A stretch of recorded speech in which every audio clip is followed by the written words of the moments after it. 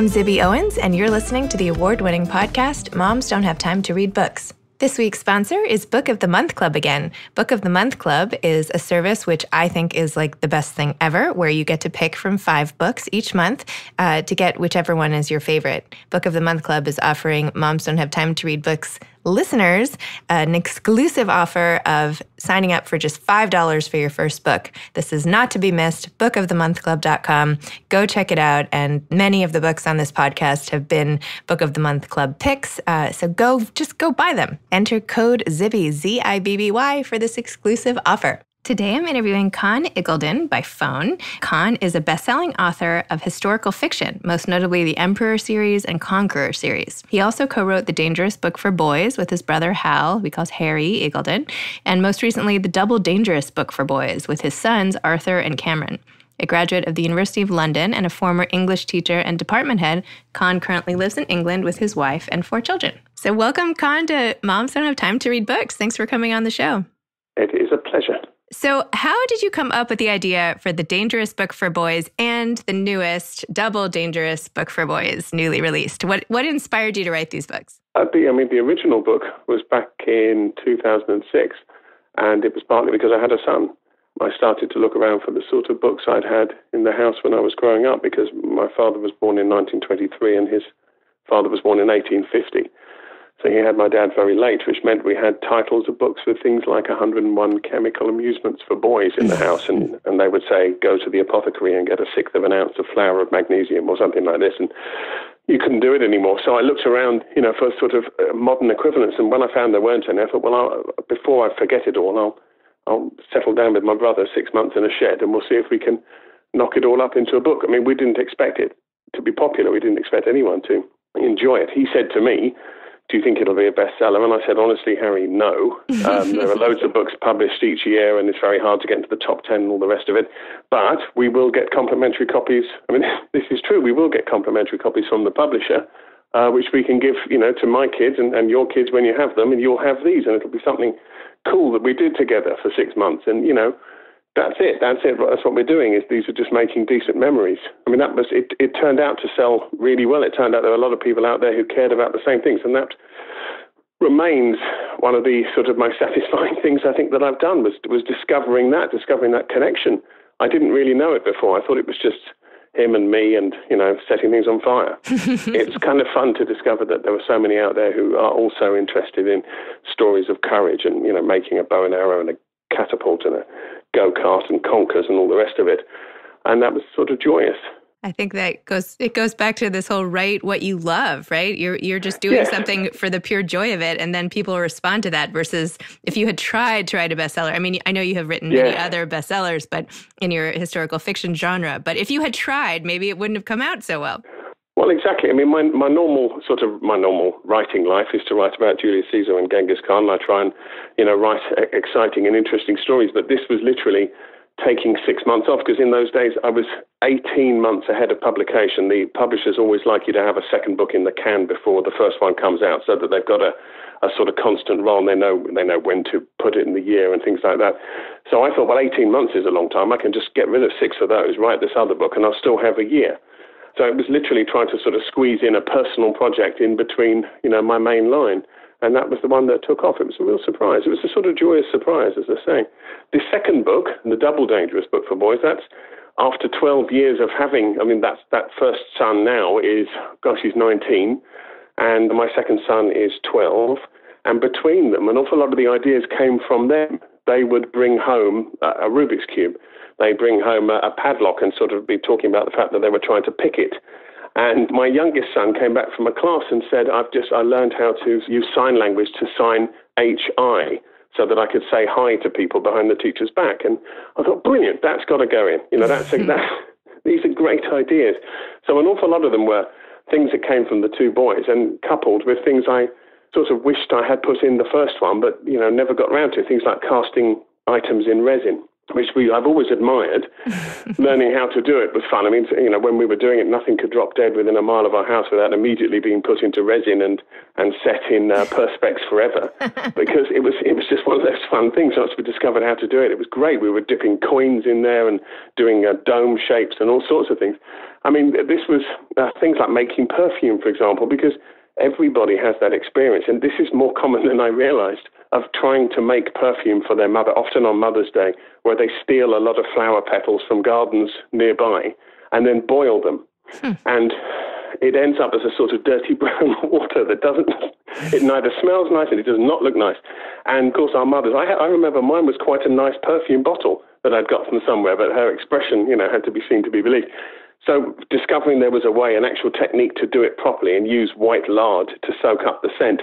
Oh, it's one or two of the things I wanted to do were always to make the bad things that we tried that didn't really work too well, to make them better. That has been a lot of fun. I bet. I gave this book, my son is 12, and he went off to boarding school this year, and I gave it to him, and he and the boys in his dorm have been poring over it. So thank you for that. Yes. That's all right, because I never intended it to be a sort of book that you would start at the beginning and read all the way through. I hope it's a book you dip into. Mm-hmm. And then I've defied a few people to say, look, open the chapter list and see if there's anything that catches your eye, because there is always something. And then with any luck, they'll read on to something else, because I've got loads of things in there, such as, legends of ancient Greece and Rome, which are just interesting to know. It's one of my things that I'm always keen with my sons in particular, that they get a lot of satisfaction from knowing things and being able to make things and do things, yes, but also to have a bit of their own sort of, not secret knowledge, that's the wrong word, but expert knowledge that gives them a sense of control in the world. I think, and I would say this is a male characteristic, it seems to be more than for women, that they seek to control the world by an uncontrollable world to some extent, the chaos of it, by throwing chains on it, by trying to understand and become experts in certain areas. And it seems to work for them. I mean, it's a sort of recognizable, the male expert on a particular thing, whether it be ancient coins or trains or Dyson vacuum cleaners, is a thing. It's something we do. You can call it train spotters or nerds or whatever it is, but it's that. I think it's that. It's trying to make the world less chaotic by understanding a part of it. So interesting. And I feel like so many of the skills that you include in the book are things that might get pushed aside in favor of teaching new things today. But then you miss so much. I mean, putting in like how to tie a Windsor knot, and even, so, it's like some of these things it's almost like how to build a fire, these like elemental things that why is no one teaching our kids how to do these things? And then they grow up and. Yeah. I mean, sometimes they are, of course, with Scouts. They do a fantastic job in Scouts, for example. But there is an awful lot of the business, and I'm as guilty of it as anyone else, where you sit a kid in front of Teen Titans or SpongeBob SquarePants and leave them alone for 3 or 4 hours. And the trouble with that is that everything good that I remember, all the good stories from my childhood, pretty much started because the television was awful. And so I only had there were 3 channels in those days in England, and there was no morning television, and television stopped at about midnight and went down to a white point on the screen after the national anthem. I am old enough to remember this. I was going to say, you're really dating yourself here. Well, I am. Well, my dad grew up in an era before television was even invented. So, I mean, we do go back a long way. My grandfather, he grew up near a horse from the Charge of the Light Brigade, and he went to see Wild Bill Hickok's Wild West show. I mean, that wow. Talk about dating, that goes back a fair bit. But I guess the point of these things is that when we went outside, we had adventures and had memories and did things and made things and crafted things that have stayed with us for the rest of our life, even if it was being chased across a park by a man I'd angered. I mean, this sort of thing, you don't get it if you're sitting inside watching 14 episodes of Teen Titans or getting to a new high score on Crossy Road or becoming a famous screen name on Call of Duty. It's not good for you. It's not good for you in the same way. We're not looking to supplant the internet or to replace it. It's too entrenched in many ways now. But I hope that these are things that will be in addition to, that people will read and do them and want to know them and want to learn them and want to learn the skills, because I think it's useful. And I think people are craving it. I think people are so overwhelmed by technology and the prevalence of it, that they're just longing for, quote, the good old days. And a book like this can help take you back. It gives you the tour guide. It's the tour guide, if you will. Yes, it's something I think we're all having to come to terms with, because, I said the TV was terrible when I was a kid, but it's not terrible now. The point is there's such a level of there's so many thousands of episodes. I could find any 50 episodes of, decent comedies to watch right now. And that means that there's so much entertainment that I have to make a sort of conscious effort to step away from it. Whereas when I was a kid, if Ben-Hur came on, it'd be 4 hours of television, and to your absolute amazement, you'd go out for the day and come back and it would still be on. It just wasn't as gripping, and that meant that we did an awful lot out of sheer boredom. And that is a force that is almost vanishing from the world. Mm-hmm. J.K. Rowling, famously looked out of a train window for a whole hour and thought about Harry Potter, and it came partly because she had nothing else to do. She's now on Twitter. If she was on Twitter back then we would never have got the boy wizard with the strange scar. These are things that come out of not being too stimulated by constant entertainment. And, there's always something going on. To some extent, that's a problem that adults will have to deal with separately. But for children, we know it's not a good idea. Mm-hmm. We know that the more screen time leads to less happiness. It's observable. We know that generally the things when people talk about mental health and anxiety, there are some things that will help with it, but none of them are being on a phone or being on social media or watching, 20 more episodes of Modern Family. Even though Modern Family is brilliant. The things that will help are getting a good night's sleep. And I say this to my kids, that when your problems are overwhelming, go to sleep.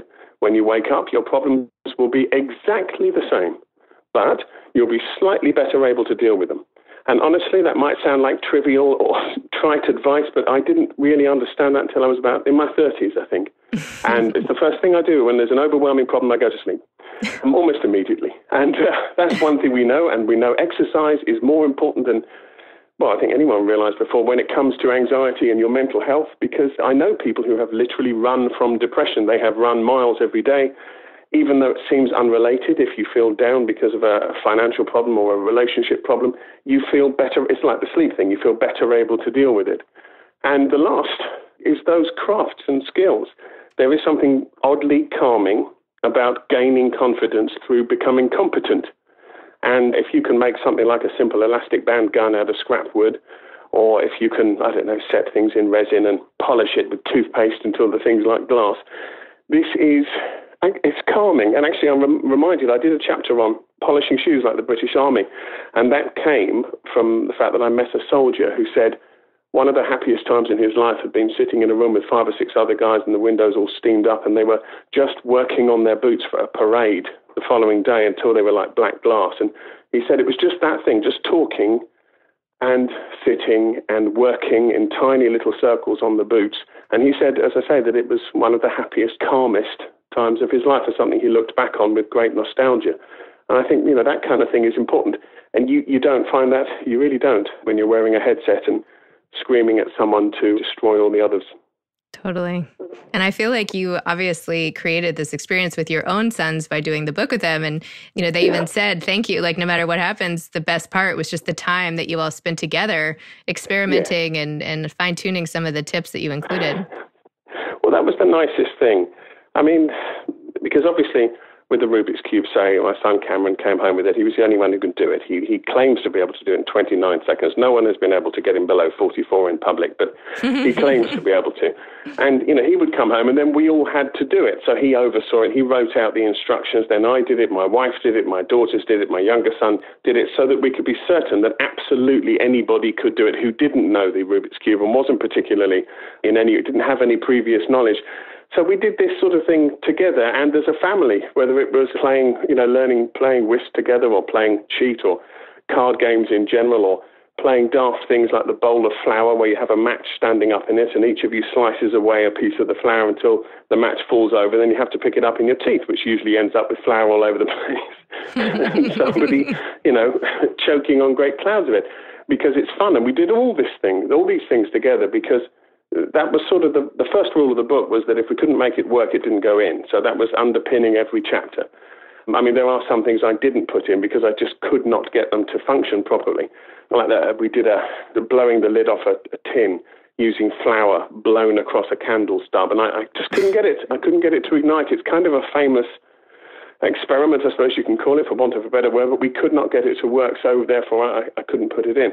But the experience of working together quietly, often, as a family, teaching each other stuff, so that my son Arthur taught us all how to do a jumping paper frog, and now I can do one and Cameron can do one. And honestly, it's oddly satisfying. It's quite difficult to put my finger on why it's satisfying, but it's something I can do. It's a decent craft. I can make a good paper aeroplane. I can make a good paper frog. I can make a little paper box that is as neat as anything you'll ever see.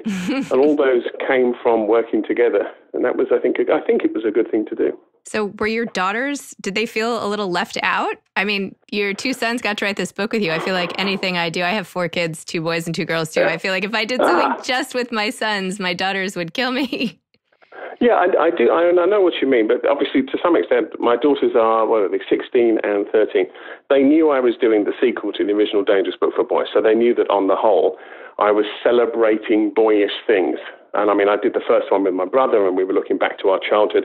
And this time I was doing, things with the sons. They do know that. At the same time, obviously, quietly, as you will know if you have the 2 daughters, you can't keep them out. They were involved in an awful lot of it. I mean, we did things like the frustration games and the suggestions that came from them. We did actually keep a list of all the things they were involved in at the same time, but it doesn't change the title of the book. I mean, the title of the book is intended for boys and by boys, but as it happens, some of the chapters were inspired by my daughters. Of course they were. And do you have plans to do more of these? Or how high are you going? Quintuplet? Funnily enough, originally I said, I hadn't got anything else to do. I hadn't got anything else to add in. And then 12 years went past and I had more material than I could sort of shake a stick at. So that's how the second one came about. And I thought, well, that's got to be it. And then in the month since it's been finished, we've already started to put a list together of things, because there are always more stories of courage, for example. You hear of a good one. I mean, in this one, The Double Dangerous, I went to see a man called Victor Gregg talk, and he was in his 90s, and he had driven about 100 miles to get there, and he was driving home afterwards, and he told a story of his time during World War II, which was so ridiculous and extraordinary. He was in almost every key battle. It was just unheard of. His by fluke and by sheer bad luck, for the most part, he was involved in some of the major actions of World War II. And as a result, I thought, well, I've got to put his story in, because it is a terrific, unknown, almost, story of courage.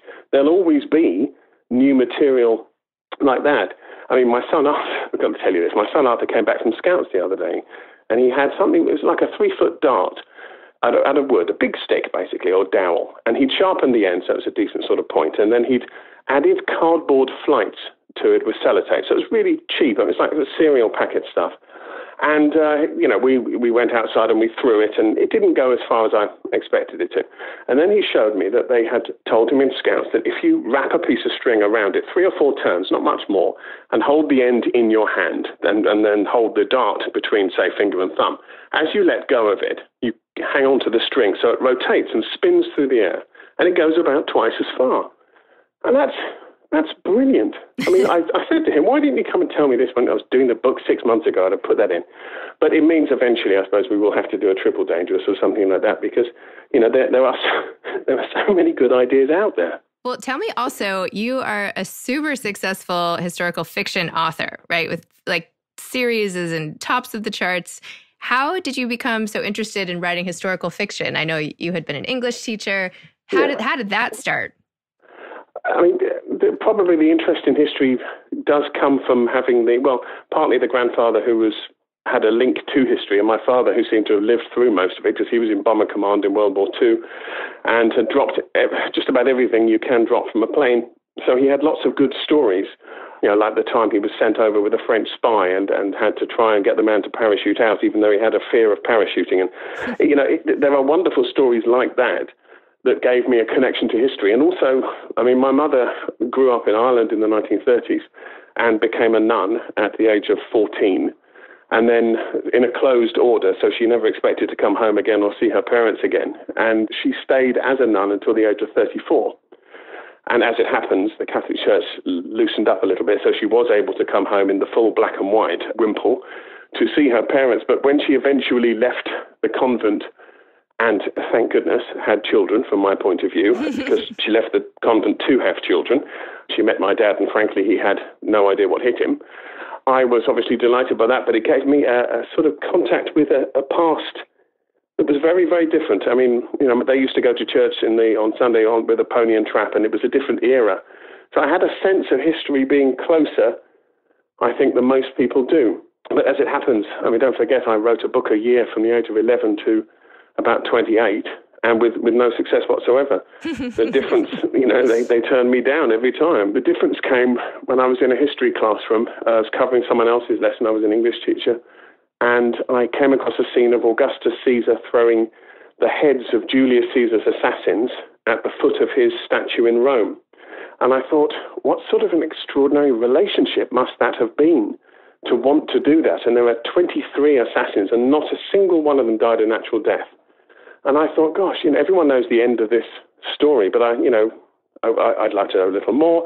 I was very lucky. I came across a book called Caesar, Christian Meyer, Meier, and that was brilliant. It was a great introduction. It told me about Julius Caesar being captured by pirates at the age of 18, and I thought, which he was, and has held for ransom for months.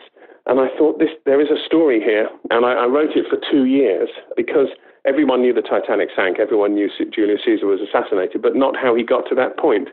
His name was sort of general knowledge, but they didn't know the full beginnings, and it was the beginnings that made the end make sense. So I sort of set out to write that, and that went really well. I think I was influenced by, or my readers were, by Gladiator, the film, because it came out.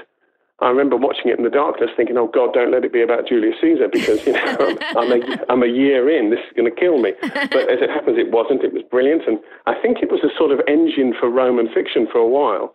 Although, I stayed with Julius Caesar for 4 books at that point, and then I went on to Genghis Khan, who was a much harder sell because everyone's heard of him, but the only thing they know is he was a destroyer of cities and nations. And the fact that he was a great brother and father and son and grandfather, he was a wonderfully doting grandfather, was completely lost on them. And the story of Genghis Khan is a warm family story about family and about love. And with, admittedly, the destruction of cities and nations. I'm not being funny, but of course that went on. It's just that it gave me a chance to sort of approach it in a way that appealed to both sides of my character, I suppose, the bit that likes the destruction and the bit that likes the stories about people, So yes, I've had a lot of access to history through my relatives, I suppose, but at the end of the day, it's all good stories. We just like good stories. We're the only creature on the planet that ever gathers around and listens to someone talk about history or books or people. At the end of the day, we're just interested in people, that's not such a bad epitaph, really. Very true. You have written so many books. You've obviously stuck with it despite a lot of rejection. How do you do this? How do you sort of beef yourself up to say, I'm going to keep doing it and I'm not going to be discouraged by what people say? And how do you maintain that positivity? At first, when I was just rejected for year after year after year, I used to put hairs from my head in between the pages to see if the publishers were even reading them. Actually, very often the hairs would still be there, and I thought, aha.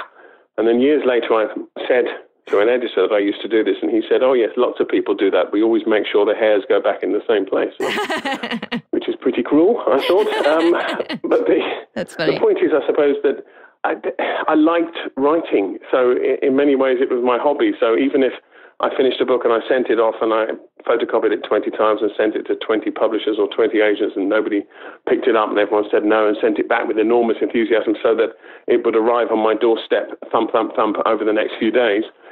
Even then, I didn't mind too much because it just meant I had a chance to write another one.